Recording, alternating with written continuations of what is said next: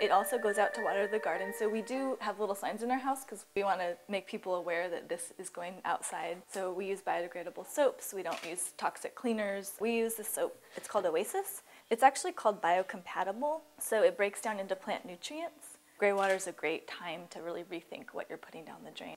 Your dishwashing soap, or? Yeah, anything. I mean, dishwashing soap, beauty products, cleaning products. There's a lot of toxins in our world. This is the kitchen sink.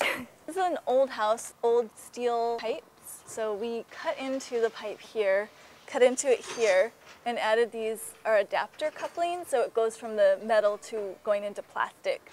This is a clean out. This is all gravity, so it flows into this new pipe. It drops down and now it's sloping with a 1/4 inch slope per foot. So basically you just need to make sure the water is flowing. With Greywater you want to use, they're called long sweeps. You want to have the long bends because particles and gunk can get up in here and clog. So you want to have the biggest turns possible. So it comes out here. It goes into these double L flow splitters. So the Greywater should come in a straight run. When it gets to them, the water splits into 2 ways. So with this kind of system, it's called a branched drain.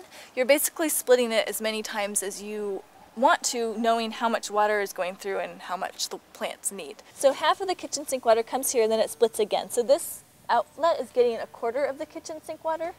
And you can see there's some food. The kitchen sink is gunky, but when it just pours onto wood chips, it's not a problem. The worms take care of it. 1/4 of the Greywater pours down here, and it's going to this orange tree. And you can see that a lot of stuff comes down the kitchen sink drain, and if you try to put that into some smaller pipe or tubing, this is gonna clog stuff up.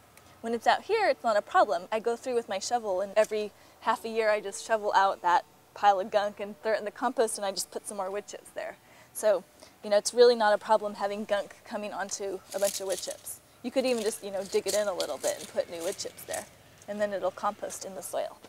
I don't think there's any reason to be, sending perfectly good irrigation water down the drain. And also there's no reason we should be putting toxins into our water that's going out into our, the water bodies. So if we educate ourselves and are reusing this in our own yard, it will help less water, less demand on sewer plants, less toxins going into the environment. We can grow food, we can grow beauty in our own yard, and we become more connected to both our land and as well as our water source.